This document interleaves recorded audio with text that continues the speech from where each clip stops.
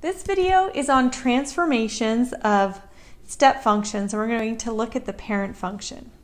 So the parent function of a step function is f of x equals the greatest integer of x, where the little brackets represent greatest integer.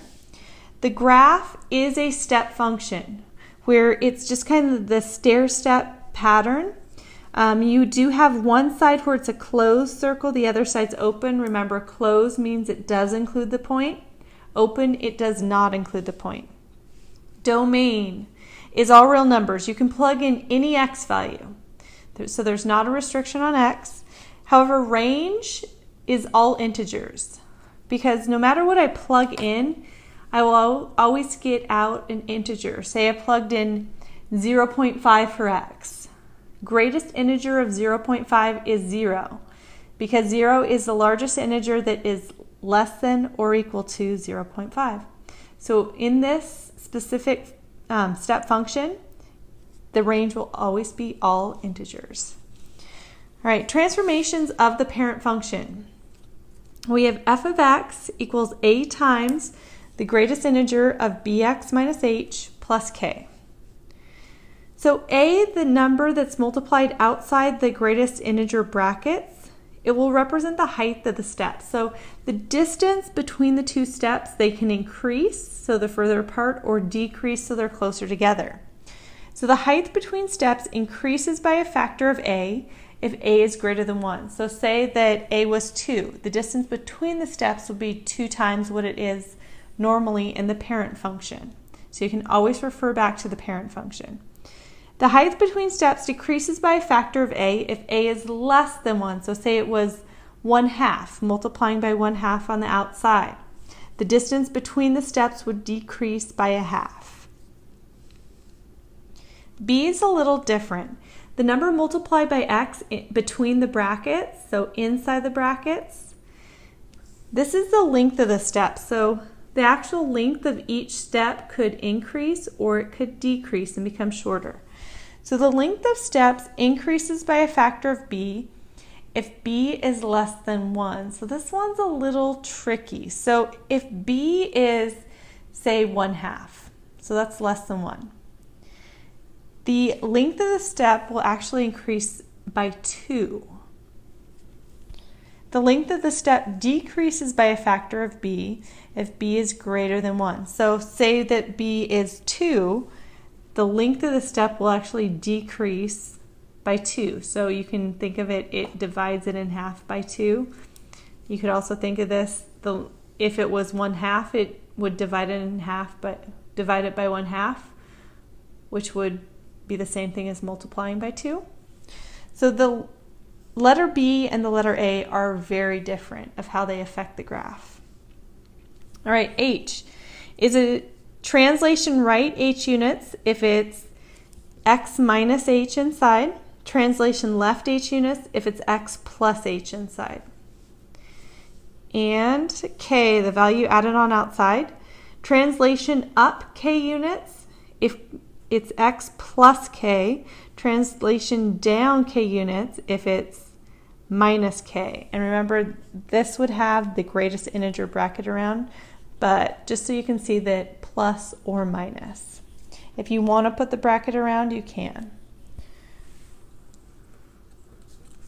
All right, so I'm going to give you some different descriptions of transformations, and we're going to first create some of the functions together, then I'll let you do some on your own. So increase the length of a step by a factor of 3. So increasing, so it gets longer. Remember, this is the one where it's kind of reverse. So dividing by 3 is the same thing as multiplying by 1/3. So we have f of x is equal to the greatest integer of 1/3 x. Okay. So translate 2 units right and translate 3 units down. So we have f of x equals the greatest integer of x. Moving 2 right is minus 2. That's inside the brackets. Moving 3 down is minus 3 outside the bracket. All right, increase the height between steps by a factor of 2. Translate 4 units left. So we have f of x is equal to, remember the height is a number multiplied outside by a factor of 2, so it's times 2. 2 times the greatest integer of, translation left is inside, so we have x left 4 would be plus 4. Close the greatest integer bracket. Okay, and here are 3 problems. Go ahead and create the functions. You can pause the video here and come on back for the answers. All right, so the first one, translation 1 unit up, we have f of x equals the greatest integer of x plus 1 outside. Remember, up is outside. All right, increase height between steps by a factor of 4, translate 3 units right. So we have f of x equals, height is always outside, so times 4 on the outside, greatest integer of x, x, translate 3 units right is minus 3. Close that bracket. And last one, translate 5 units left and translate 2 units up. So we have f of x equals the greatest integer, so 5 left, x plus 5 inside, and 2 up plus 2 outside. All right, last thing, looking at graphs of different greatest integer functions. So each of these would represent a different function. You need to see which one of these graphs represents the function given though. So 2 times the greatest integer of x minus 3. So this one's a little more tricky than some of the other types of graphs because you don't just have points, you actually have a whole step that moves. So you can look at the transformations, or you can always pick a point, plug it in, and see where the value should be. So let's do it that way, and then we can look back and identify what's happening. So if I plug in x is 0, 0 minus 3, so I'm just going to plug in where x is 0, get out y. 0 minus 3 is negative 3. Greatest integer of negative 3 is negative 3. 2 times negative 3 is negative 6. So when x is 0, y should be negative 6. That's not it. When x is 0, y is negative 6. That point looks correct. When x is 0, y is not negative 6. So it has to be b. So we can kind of look at what's happening here. I'm going to zoom in on this. And we can see that based upon our function, the height between steps increases by a factor of 2. And we're moving our graphs 3 to the right. So if I look at where my original step of the parent function, it started, the parent function always starts closed circle from 0 to open circle at 1. And I can see if that was where it started, it would move over 1, 2, 3. So yes, that did move over 3. And the distance between the steps did increase by a factor of 2. All right, so I have one for you to try. This one's a little tricky. F of x equals the greatest integer of 1/2 x plus 1 plus 4. You can, again, pick a point to plug in and then see if it works. Go ahead and try it. Come on back for the answer.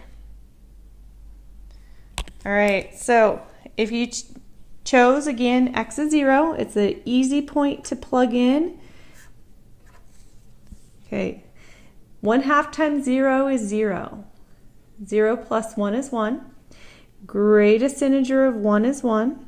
And 1 plus 4 is 5. So when x is 0, y is 5. That one doesn't work. When x is 0, y is 1, 2. Nope.